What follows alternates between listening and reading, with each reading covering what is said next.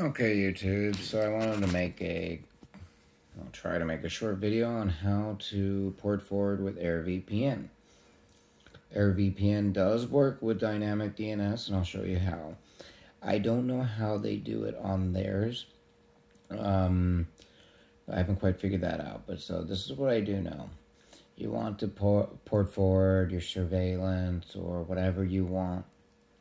For me, it's something simple like VNC or something, okay? So this first number here is going to be, as you can see, I have different numbers, but I'm going to use 10,000 as a port, okay? First number is the server port. So let's say my IP address, it'd be my internet IP address. So let's say my internet IP address right now is 193.193.193. Let's make it easy, okay? So, I'm going to just do TCP, UDP, and then the local port, and we're going to say this is for UDP, is going to be 5900, which is a standard port for VNC. It can be changed through VNC, but I want to keep it the normal port. Now I'm going to click Add, and then this is the message I get. As you can see, port 10,000 is already reserved by another user. Okay.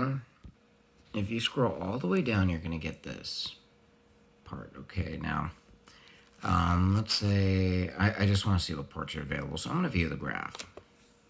Click it.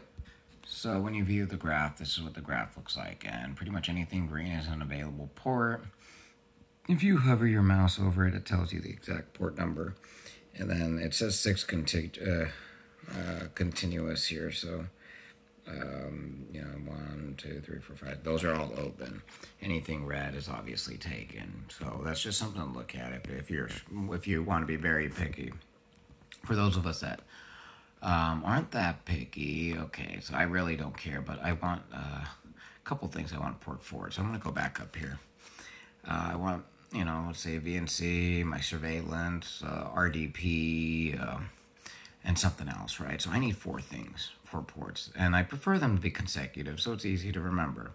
So I'm just going to click that and search. And then as you can see, it brings you to the screen right here, and those are my ports. Yeah, that's cool. I can kind of remember that. So we're going to go back to the other screen. So here we go again. Now, I'm using a port in that range. And once again, I plan on using all 4 ports, and you may as well do them all right now.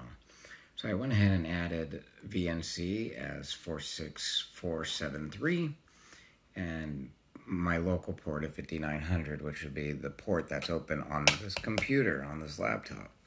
Now I'm going to do RDP 3389, and then you click Add. Now as you can see here, it's open.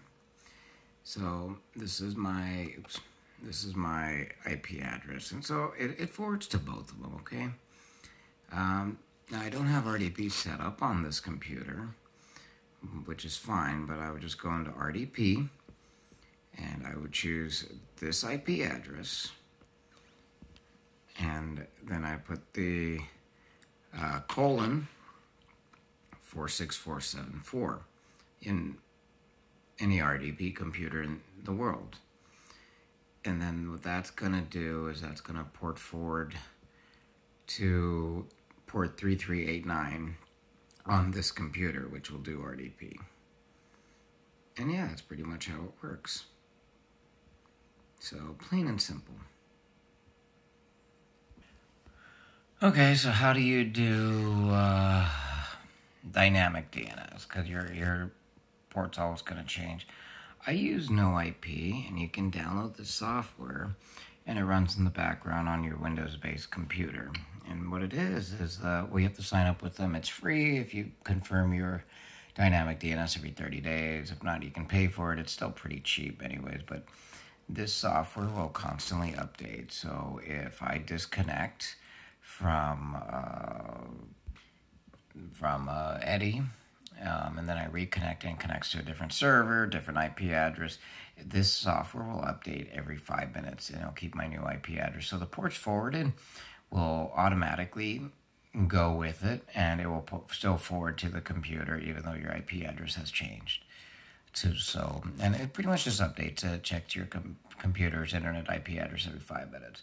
Seems like it's been working fine for me. So, yeah, and that's it.